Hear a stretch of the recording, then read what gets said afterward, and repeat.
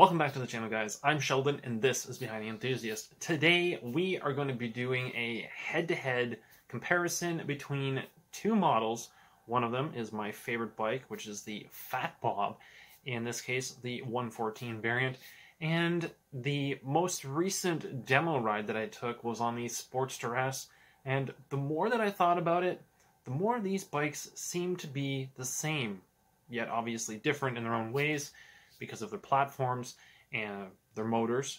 And so I figured kind of makes sense that we do a little head-to-head and see which one is better, or at least go off of a checklist to see which one might be better depending on your needs. So let's get into it. So first things first, we have a 2023 Fay Bob 114. Pick whatever color you want. Keep things simple. Go with vivid black. Now, the Sportster S, you can go and spend a little bit extra money, pick whatever color you want, because the Fay Bob is going to cost you a little bit more money for the base price anyway. So we have the muscle cruiser, if you will, power cruiser, however you guys want to call that. The Fay Bob, technically, if you're going off the Harley-Davidson website, is classified as a muscle cruiser, and the Sportster S, as far as I'm concerned, is a power cruiser. But are they really that different? I don't think so. And so you have the Fay Bob, which is going to run you guys $23,999 as a base price. MSRP from the website, Canadian, keep that in mind. And the Sportster S, it's going to run you $19,499, and, well, obviously, we got to figure out which one is worth it, which one has really good qualities for a motorcycle in terms of our preferences. So someone might say, well, this is a high-quality motorcycle because of X, Y, and Z. Someone else might come up with completely different reasons as to why they would prefer the other model. So, in this case, the Fay Bob, obviously, coming from the Softail family, Sportster S, part of that new RevMax family. And so we've got standard frame compared to that modular system. A lot of people think that that is an advantage with the modular system because everything is very easy to take on and take off. However, I would have to disagree based on the experience that I have with a motor basically having to come completely apart to actually access everything. And so I wouldn't say that that's necessarily an advantage. So I'm going to keep that one out of the debate for the moment, because I can understand why people would come from certain angles and say, hey, this has got advantages for this reason or that reason. So I'm going to focus mainly on the reasons that I perceive these bikes to be better than the other, so the pros and the cons. And so price, obviously, that was kind of the major one, is very obvious, right? One costs more than the other. However, what are you actually getting for these prices? Now, the Fay Bob 114, that is the equivalent of 1,868 cc's with a 10.5 to 1 compression ratio. Sportster S, on the other hand, even though it is a 1250, it's rated as 1,252 cc's with a 12 to 1 compression ratio. Now, what does that actually equate to horsepower-wise? 95 at 4,750 RPM for the Fay Bob, and 121 at 7,500 RPM for the Sportster S. Quite the discrepancy there. So we have the Fay Bob 114. Obviously, people are going to look at it and say, wow, the displacement is massive. However, Sportster S, approximately 600 cc's less.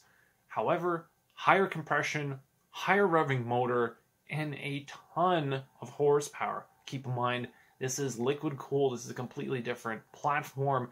And so the Sportster S definitely has the advantage in the performance segment. And when you start going a little bit deeper into these bikes, they both have inverted forks for the front ends, so no difference really there.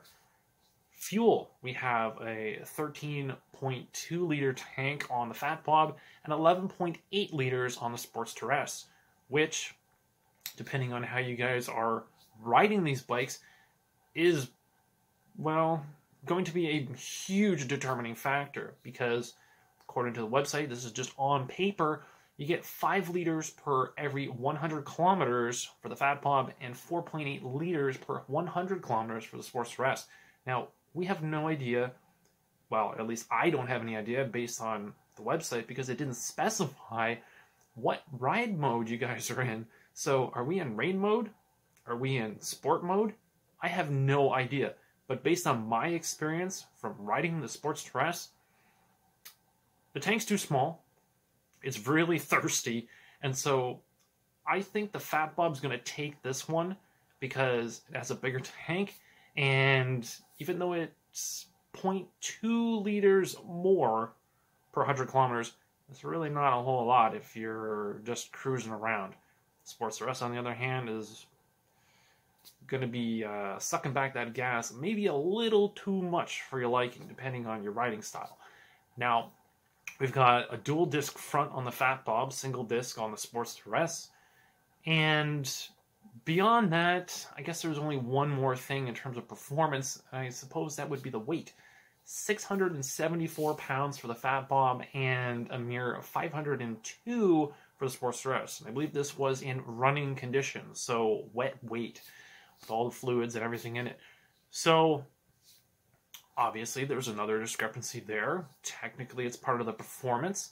However, going into the utility of the bikes, we've got passenger seat and pegs on the Fat Bob.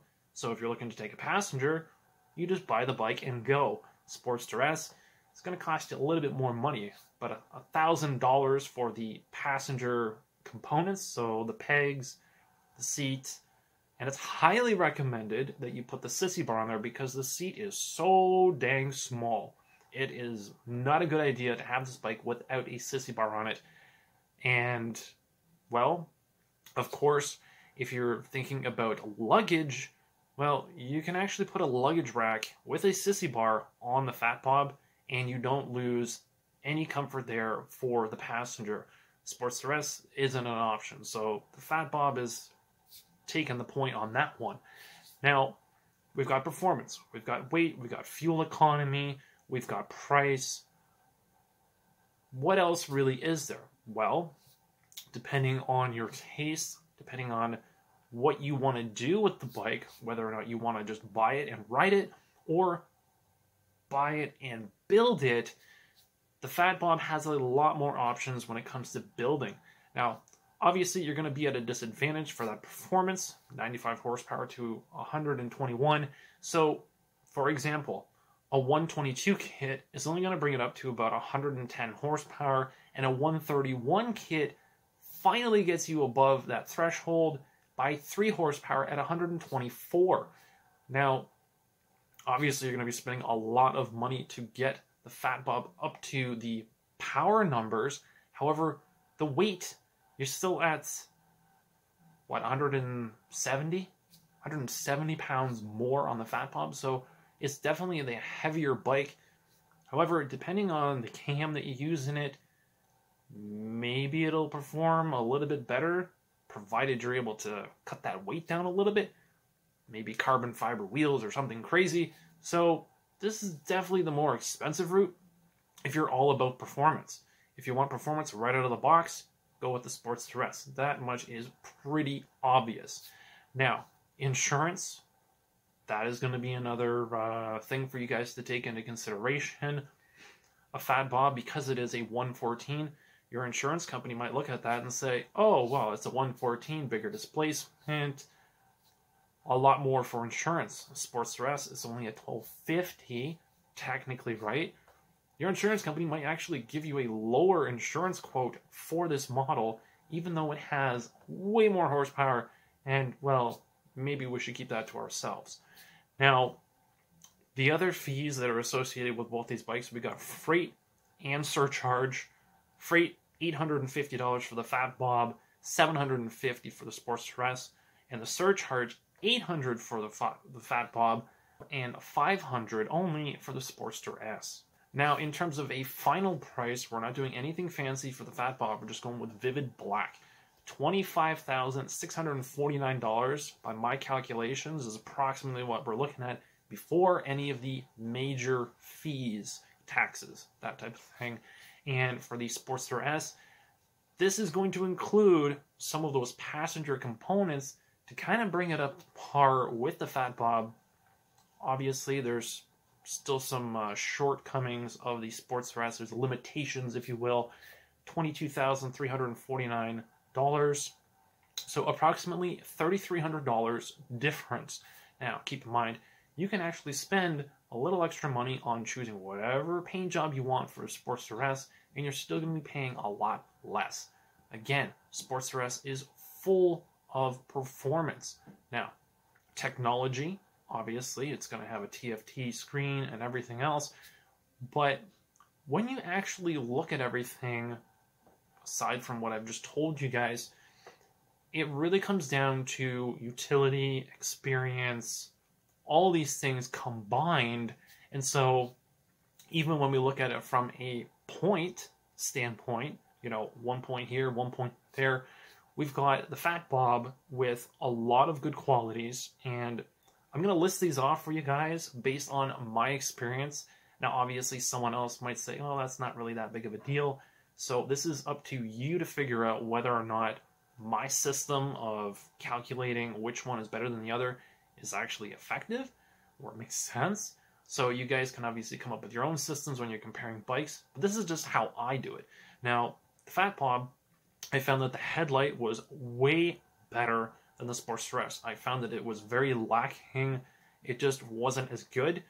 The cluster is so much more simple on the Fat Bob, and the TFT one on the Sportster S had a tendency to flicker as I was riding it at night. So when you're going over those under the street lamps, you know, the overhead light, it made it look like it was flickering, and it was super distracting, and I did not like it whatsoever. Being able to put a passenger on the bike right from the get-go, to me, is great. I love the fact that I can do that with the Sportster S. I don't really want to add stuff, and to be completely honest with you guys, this bike is so small, I really don't want a passenger on it. It's barely big enough just for me to go on my own. Now, the travel aspect, Sportster S is more of a bar hopper, I guess. You know, just kind of bobbing around, if you will. And this thing, you can almost just drag race from light to light with this thing because of the horsepower. So, if you ask me, it's not really a highway bike. I would much prefer a Fat Bob. Plus, here's the thing about the added weight. This actually comes in handy for when you're going through a windy section of road or highway, because you're not going to get moved around as much, and the Sportster S was a little bit loose when I was demo riding it. Now, the build aspect, I love customizing my bikes. Not that I do a whole lot of that at the moment, but if I'm looking at a bike and I'm looking at its potential, I don't care how much money it's going to cost me. I will budget for what I want to do to the bike. However, if you guys don't care about money and you want to put a lot of customizations onto the bike, the Fat Bob totally wins in that category, because you can literally, like I said, do a 122 kit, 131. You can do tons of cosmetics to this bike. Sportster S, you basically just buy it and ride it. There's not a whole lot to do to it. Obviously, you can still modify it. You can put a different exhaust on it. But in terms of the amount that you can do to it, to drastically change it, I don't think there's enough right now. Maybe down the road, a lot more aftermarket companies will come out and offer things to make them really, really cool and customized, but I don't think we're there at the moment. Now, aside from that, we have the suspension. The suspension on the Sportster S really let me down. I was not happy with it. Regardless of the settings that I put it on, I was not happy with it. Now, I was told that this has more to do with the front suspension, the front end of the bike, as opposed to the rear. However, when I was on the Fat Bob, I had the dial set perfectly. I could go over train tracks, and I didn't feel a thing. Now, obviously, on the flip side, if you set the dial the wrong way, it's going to throw you off the bike. But the fact that the the knobs are on both bikes are very easily accessed, so you can change it whenever you want. However, I felt that the Fat Bob, the changes that you can make to it were much more noticeable, and so to me, the Fat Bob definitely gets my vote for suspension. The seat is perfect. The Fat Bob literally has the perfect seat on that bike. I don't think I've ever sat on a motorcycle before and felt so confident in the seating position, felt so planted, and obviously when you're comfortable on the bike, if the range, say the gas tank, is even larger, you're going to want to continue to ride the bike. And for me, that is way more valuable than a rocket ship that feels like it's going to throw me off the back.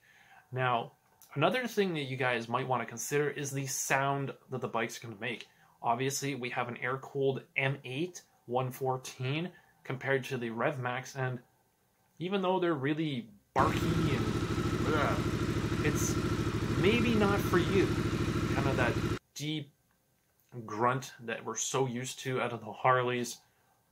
I'm so used to that sound. Every time I hear it, I'm like, oh, that's a Harley. Oh, that's a Harley.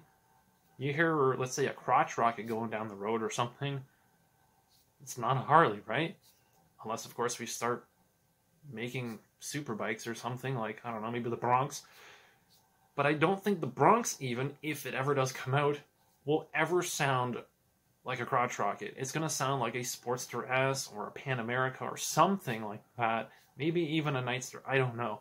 However, the sound, I think it's going to have to grow on some of us before we become accustomed to it. Now, obviously, when you're looking at all these points, I'm kind of putting the Sportster S down a little bit. However, this thing absolutely destroys the Fat Bob in performance. Horsepower, it destroys it. Weight, huge difference. Technology, right? And I'm talking about everything on it. Rider enhancements, the safety, you know, you're not as likely to do a wheelie on the bike because it's anti-wheelie. Now, stuff like that, that is what you're paying for, because obviously in comparison from a standard, 883 or 1200 is a huge jump up to a Sportster S. However, you're getting a lot there, and when you compare it to the Fat Bob, if you really care about performance, get the Sportster S. It's a no-brainer. Price, I mean, considering what you're getting, if you're on a budget, you're going to buy the Sportster S, and if you're single, again, it's a no-brainer. It makes perfect sense for someone like you to go get the Sportster S. Miles per gallon, this one is a little bit tricky because obviously, if you're able to get 4.8 liters per 100 kilometers, it's going to be a little bit cheaper on gas than the Fat Bob. However, you still got that small tank to compete with, so you have to maybe take it a little bit easy. However, what would be the point in that, right? The Sportster S is meant to be opened wide open and have a blast on it. This thing is just bonkers. I mean, it is crazy. I do like it. But when it comes down to choosing one over the other, you have to look at all of these elements, such as maintenance. It's another one. Now, obviously, liquid cooling, so the engine, that design, the maintenance, you're going to have less oil to be changing out, so your initial purchase point, you're going to be spending less. Now, I was also told that the maintenance on these things are going to, the intervals, I should say, are going to be much longer. So that means you're not going to be doing as much maintenance on these bikes. So that is a selling point, obviously. But when you look at it as a whole, for me personally, the Fat Bob just edges out the Sportster S by 2 or 3 categories, and that is about it. However, if you guys are looking at going out in a country roads or going on a road trip or something, the Fat Bob definitely makes way more sense. You can put a swing arm bag on it, just like the Sportster S. However, you can put a luggage rack on there, put a sissy bar on there, your passengers behind you, your girlfriend, your wife, whoever. Plus, you guys get to put luggage on there and the swing arm bag as well. And maybe you can squeeze a tank bag on there as well, or change the exhaust and figure out a way to put hard saddlebags on there. I believe there's a few options for that as well, and that really is one of the major selling points for me personally. I like cruising. I don't like going fast all the time. I race flat track. I get it out on the track. When I go on the street, I want to cruise. I want to be comfortable. I want to be planted. I want to be confident riding in all areas. So for me, the Fat Bob 114 makes perfect sense.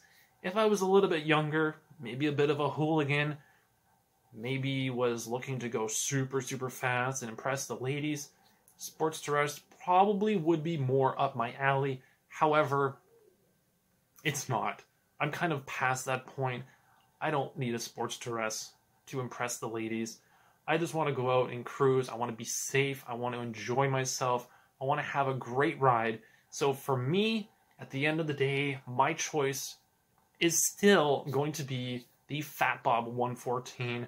Now, obviously, you guys might not agree with me, so come up with your own point system and let me know in the comment section down below why you guys would choose the Sportster S over the Fat Bob. Or if you guys agree with me, let me know why you would choose the Fat Bob over the Sportster S. Hopefully you guys liked this video, and if you did, make sure to smash that like button so I know that it's working. Again, leave those comments down below. Let me know which one you chose and why. And if you already own them, what have your experiences been like? Or if you've ridden both, which one did you guys like more? And of course, be sure to subscribe so you guys don't miss out on future content on the channel. And I'll catch you guys in the next one. Thanks for watching.